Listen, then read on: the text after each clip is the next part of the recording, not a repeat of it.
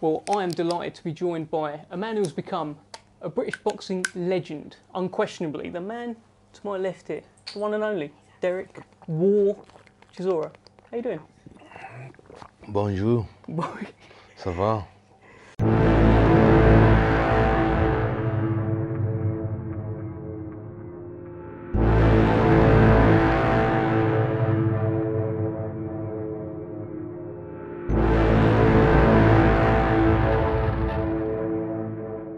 It's been 7 years since you've been on Frank Warren Queensberry show. Do you remember the last one? Yeah, sorry, 1 second. Yeah. Nah. Actually, bring me one. What? Yeah, so 7 years ago, yeah. 7 years. It was Wembley Arena, and you were on the undercard of Frank Buglioni. It's mad. It's been ups and downs. It's been what do you remember from that night? I'm not allowed to talk about Frank. It's in a contract. Okay. Okay. What, Buglioni or Warren? Warren. Well, let's talk about the ups and downs that you've had in your career since that. Like, as I said at the start, you've become a boxing legend. I don't see them as ups and downs. What do you see them as? I just see them as life.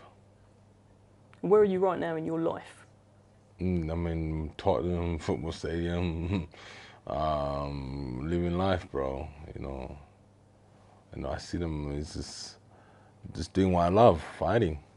You said something. I was watching your interview with Gareth A. Davis, very good interview, and you said something about your daughter's now at an age where she can Google you. Yeah. And when she Googles you, she sees you throwing tables and stuff like that. Yeah. But has it dawned on you that she could Google you on December 4th, and it might say Derek Chisora World Heavyweight Champion? She'll be here. Yeah? Yeah, they come watch. It's that time now. They'll be here. Do you get extra motivation from that, thinking that, you know... No, it's a family affair, man. So, when they were kids, what, and now I realize, what, bring them with me. It's good for them. It's a day out, it's a night out for them. So I bring them with me. So it's one of those things, man. Life is great, bro. Life is good, man. We just have to enjoy it right now. You seem good. You seem like in a happy place. You seem like chilled. Bro, I am the most happiest person, bro. I smoke my imaginary weed every day.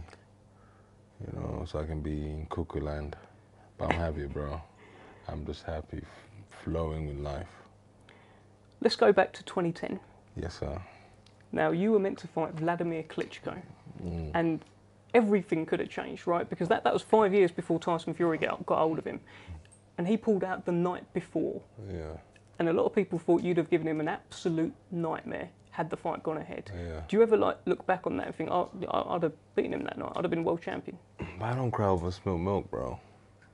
I don't cry about a girl who dumped me 10 years ago, bro. Do you understand?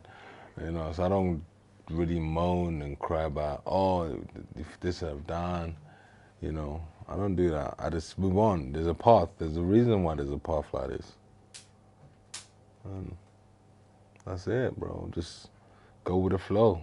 Go with it.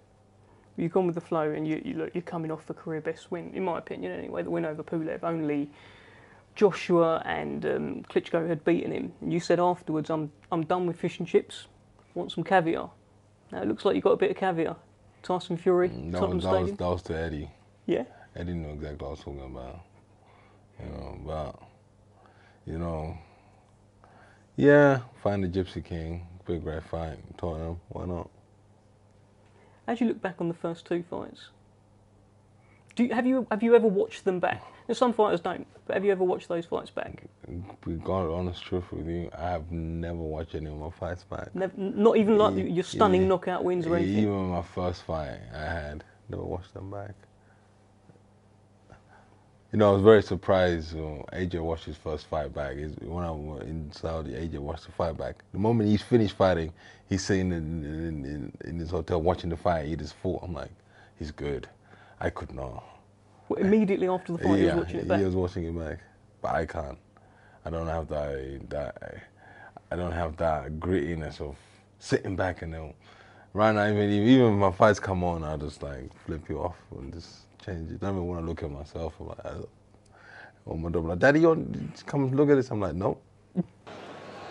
spoke to you both interested. You know what I expect out of professionals all times, obey my instructions, defend yourself at all times. Any questions? Any questions? Let's go to work. Touch gloves. That was Del Boy back then. This is War Chisora, and Tyson Fury's not boxed War Chisora. What's the main difference, Derek? Oh, it's totally different. War Chisora don't give a fuck, man. But that's it, bro. What about Tyson Fury then? If I just say the name Tyson Fury, what goes through your head? Nothing. Bipolar. You've said that a few times, and he's made a comment about Derek said a few things, and I'm not happy with them. Maybe it's that. He's bipolar, the motherfucker. What makes you say that? Because you don't know if he's coming or going. And when you see him on December the 3rd, you're gonna see him today. Are you expecting to see a different man to what you saw before? I'll just call him a bipolar motherfucker. That's it. I knew you was going to take the fight. You have showed up the bodybuilder. No. Don't listen. You have showed him up. Let me say something. You have showed him. You got so much bipolar over ages. He's got nothing. Man's a coward. Leave him alone. Man's a coward. And I'm just going to keep torturing him until he actually gets the balls to fight. Yeah, no he won't. Because that's why you've stepped in. Don't worry about that. Like he said, I'm bipolar. Yes, I am. You can't chuck that at me as an offensive thing because I am bipolar. We know that. I've got bipolar disorder. And what? So, you can't use it against me. I'm mentally unwell. You've got to go in there with a mental patient, not me. It feels like you've come on. He's certainly come on. Has he gone further than what you thought he would? No, guy, listen. Guy is a great fighter, man. You know, he's a good fighter. You can't take that away from him. You know, he's gone in a bigger hole. He's come out a bigger hole and prove everybody wrong. You know, you have to take your hat off when people do good. That's it. So when we see and talk shit about him, it's unfair. But he's got bipolar though. Do you think he can box like he did last time? Because we're 8 years on, right?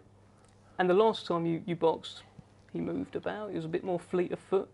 He's had 3 fights with Deontay Wilder. He's 34, 35 years old now. Can he still access that Tyson Fury? Or is he going to try and sort of bulldoze you? We never know. We don't know. What do you expect him to do in there? Be a great fight. Have you seen any vulnerabilities in his last fights? What's the vulnerability? I don't know. We know he's very good on his back foot. He's good at going forward. He's good at inside. He's a bully in the ring, which is good. You can only adapt yourself when you get in there with a man like that. You know. Frank Warren's on record. I know you don't want to talk about Frank, but he said that he believes that you will give Tyson a better fight than Anthony Joshua. What do you make of these comments? Tough one for you, because I know he's your boy. Anthony. No, I'm not allowed to talk about. I'm not allowed to answer anything what Frank says. It's in the contract. What would you say to general comments that perhaps you could give Tyson Fury a better fight than Anthony Joshua? Comments that might be out there from other people, not called Frank Warren. You know, they got so much bitterness of Anthony Joshua. I don't know why. You know, it's because he's more likable than Tyson Fury. You know, maybe this is why they got this bitterness every time because every time people say Anthony Joshua and then they say Tyson Fury, so it's the bitterness of that situation. You know, it's just bitterness. You know, they doing the whole, basically, AJ and Eddie Hearn and 258 started the trend, and then suddenly now they're here in Tottenham, following AJ's footsteps. Well, so are you. And, you know, I'm only here because they told me this is where the fight will be. You understand? So. Who do you think the fans are going to be behind on fight night? No, the fans will be behind boxing. Let's all be honest, man. Boxing, it's like, you know, there's so much shit going on in the world right now that, you know, people just want to release a little bit, you know, Last time, you know, like last week on Sky Sports, you see the women's boxing was packed out. You know, great crowd. You know, people just want to go to venues, to good things, and just enjoy life. You know, if there's a good football game on, people buy tickets to go watch that, or they'll stay home with their friends and watch that. Rugby, you know, things like that. And I think people now realize, you know what, the days of just trying to say, you know what, no, I'm not going to go out because I want to save my money are done. People want to just enjoy life, you know, and that's the whole point, bro. It's gonna be a good night. There was a good night in the other night. Deontay Wilder returned, and that's a fight that you've been linked with, a fight with Deontay Wilder. I just want to get your thoughts. I was trying to get that fight, but they said no, I'm not on the radar. They end up fighting some fat white guy. What, Hellenius that you've boxed and yeah, probably beat? And you end up sparring. You end up fighting his sparring partner, and then beating him by pushing him, and then come out and say, you know, Deontay Wilder is very emotional.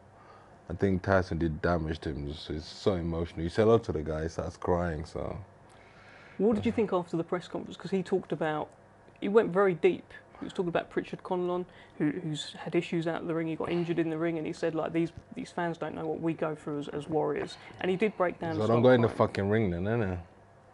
You go in the ring to get paid, motherfucker. It's a gladiator sport, bro. Don't go in the ring. You know, people shouldn't go in the ring if they're very emotional, and if they think they're gonna do damage on other people's kids. Don't do it. Just retire from boxing and just live your life. Which is the final thing I'm going to say to you. Look, after your career best win, in my opinion, against Kubrat Pulev, people were saying, why not go out on that? Because, you know, that's a great win to go out on. They're pussies, that's why. Because they're pussies. Do you think you'll retire from boxing, or boxing will retire you? Because often fighters don't get the choice. God will show me the way, bro. Trust me, man.